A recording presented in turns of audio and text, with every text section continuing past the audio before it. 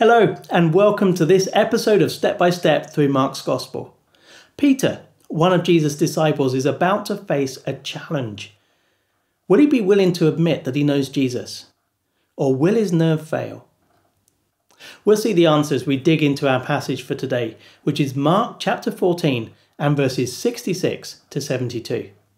There is a link in the video description to an online Bible where you can read what happens for yourself. Family holidays for me as a child were always camping holidays, and they involved a lot of walking. For the first few years we stuck to various parts of the UK, but then we ventured further afield to mainland Europe. One of my favourite places to visit was the Swiss Alps. I loved waking up to views of the mountains and exploring them on our daily hikes. At various points, the paths were narrow with steep drops down the mountain. For safety, chains had been bolted into the rocks so that you could hold on. It probably wasn't as dangerous as it seemed, but to me it felt like one false move, and that would be it. I'm sure that's how Peter felt in these verses. Jesus has been arrested, and Peter has followed behind and managed to sneak into the grounds of the house of the high priest where Jesus is being tried. Although they hadn't issued a warrant for the arrest of Jesus' disciples, Peter would have known he wasn't going to be the most popular person around if they found out that he'd been with Jesus.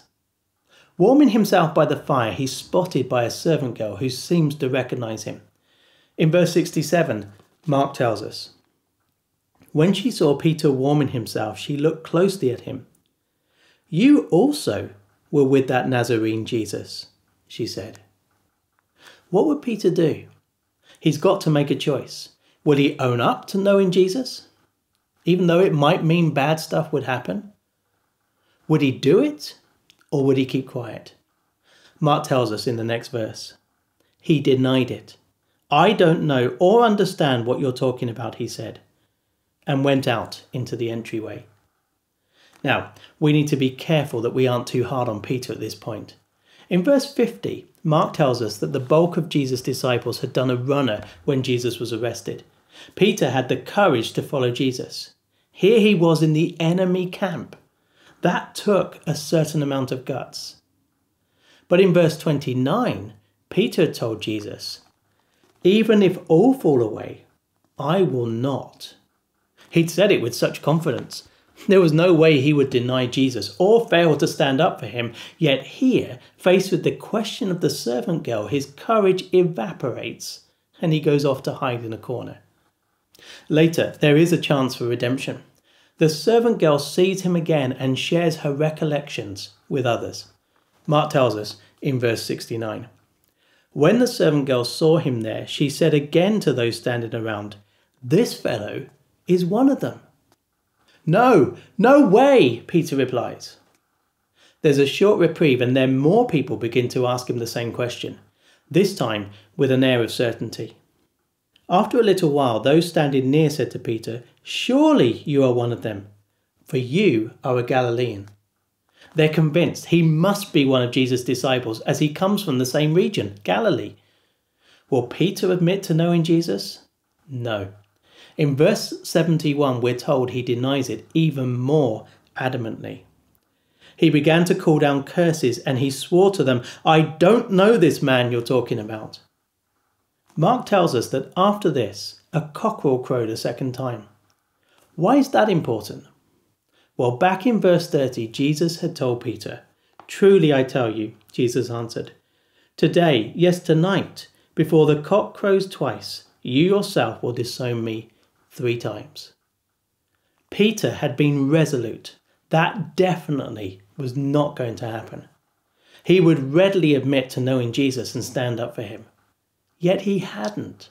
He'd faced the test and failed. As he hears the cockerel, he remembers Jesus' words. Mark tells us he breaks down and weeps. To me, one of the marks of authenticity in the Bible is its readiness to show us the weaknesses and failures of its heroes. That's certainly what we see here. Peter is one of the great characters, a chief among the disciples of Jesus. Yet here he is, facing a test of identity and failing to stand up and be counted for Jesus. But why is it here?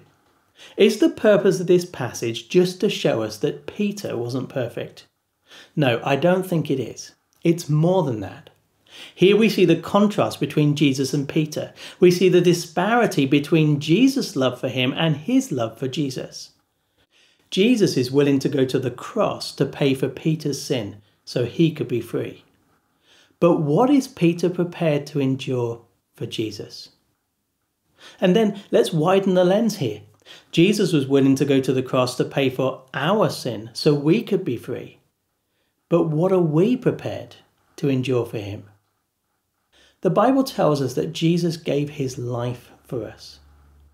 Remember Jesus' words in Mark chapter 10 and verse 45. For even the Son of Man did not come to be served, but to serve, and to give his life as a ransom for many. That's how far he was willing to go for you and me. But let's be honest.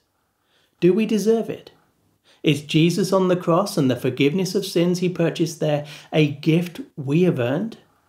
Peter, so bold and courageous and ready to die for Jesus, fell so far short. Would we not? Do we not? Yet here's the bit that always gets me. Jesus knew what Peter would do. He knew what the other disciples would do. He knew they wouldn't stand with him. He knew their love was frail and breakable, and he knew the same about me, and he knew the same about you.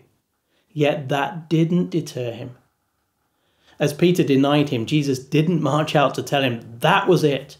Peter, if you can't admit to being my disciple, there is no way I'm going to die for you. No, Jesus doesn't love us because we love him. He doesn't go to the cross because we deserve it. He goes because he loves this world, and he loves you, and he loves me, and wants us to be saved. And the cross, the Bible says, is the only way to make that possible. Just stop and think about Jesus for a moment. Doesn't it blow your mind? That's all for today. In the next episode, we'll be following Jesus to his second trial and see more of what he had to endure.